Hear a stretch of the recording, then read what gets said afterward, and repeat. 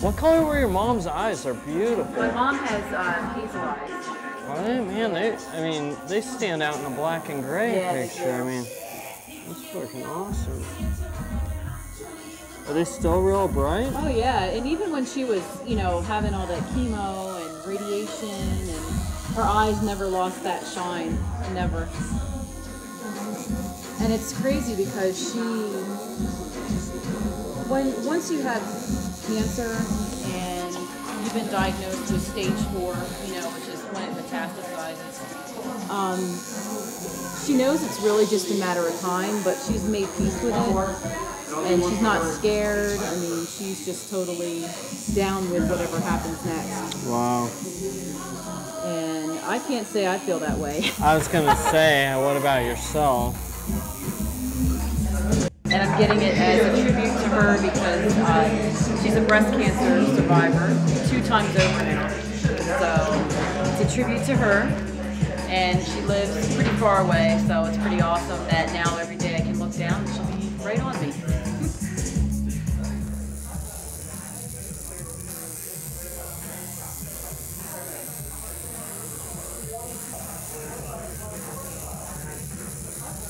Check this out real quick. This is all freehand, you know, so he drew this all on. Basically, you know, you start off with like a red, everyone does it a little differently, so, you know, he started off with a red Sharpie, kind of sketched it in, did the final, you know, with the black, so you can kind of see where he's going, but that's just straight freehand, so get to check out the line work and all that good stuff here in a little bit.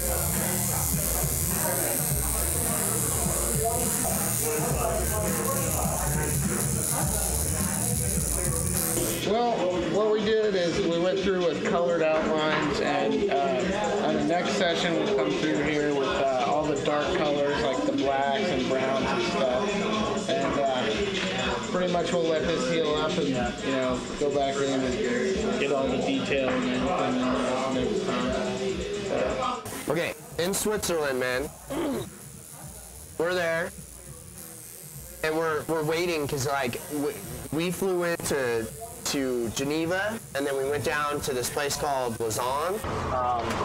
Lasagna. We're on our way to Lausanne. And then in Lausanne, you have to go to this place called Ouchy, and then in Ouchy, you hop on a ferry. Well, we made it down to the water. Now we're on our way to try to find the ferry. There's Aaron. I guess I found the ferry. And then you go over, right? Now, in Ouchy, they had, like, all this shit going on. They had public bathroom and everything right there, right? Well, let me show you something. This is how they expect you to go to the bathroom, bro. This is the turd slide. Oh, I was thinking this is, like, outside or something. No, it's in the bathroom, dude. Wow. How do you use this thing? You put your feet there, and then you poop on that slide. Look, I'm having to show you the wall and everything, so you look, there it is. I'm gonna check it out and see what's up. You one of two things, like you have to have either extremely good balance, you know, because you have to frickin' do this, dude. They have a handle like this, and you have to, like, lean back. There's no water, you know, no water. I see Aaron wasn't able to do it. I can poop anywhere. I poop on command. My neighbor's got drive-by on. Really? For real, dude. I'm sitting there in my house, and I hear this car drive by very slow, and I just thought it was a cop probably, you know? So I get up, I look out my window, I'm standing there. Dude pulls right up next to my neighbor's house. Guy just rolls down his window and just starts blasting my neighbor's house. Yeah, it was crazy. I've been there for 7 years, you know? I mean, Aaron, yeah. Dude, Aaron came over, well, I don't know, like a month ago, and he had his fiance's daughter, year and a half old. They're there, it's dark out, boom, boom, boom, somebody's knocking on my door, but it was in my garage. Like, dude was in my house, and it's just some homeless guy asking for money, dude. Like, that's fucked up. No, I had a crowbar in my hand. I was about to blast him, but I wouldn't do that in front of a 1-year-old, you know what I mean? He's lucky. If me and you would have been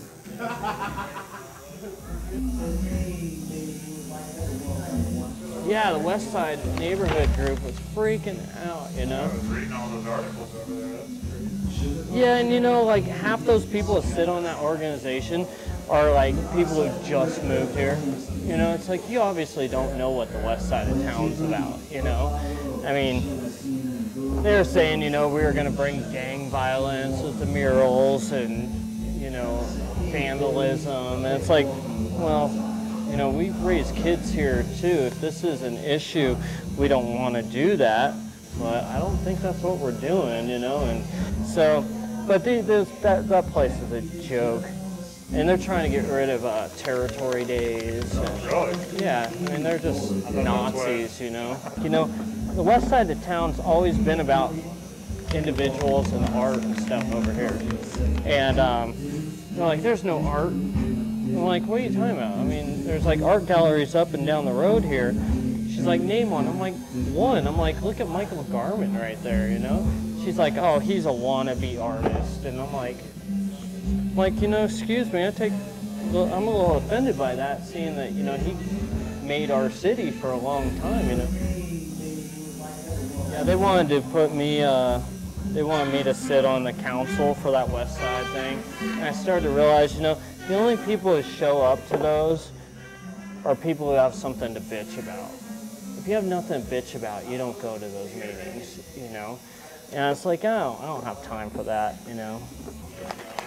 I told him, I was like, fuck, you run all the businesses out of there. What do you have? All you have is a frickin' ghost town. Next thing you're going to do is have another Cripple Creek going. You know, it's like you're going to have to start gambling or something. And it's like you want to keep it old looking, but you don't want to have businesses. I'm like, you don't keep the small businesses, Walmart or someone's going to move in there and destroy all these beautiful buildings. But I don't know shit. I just got my opinion too.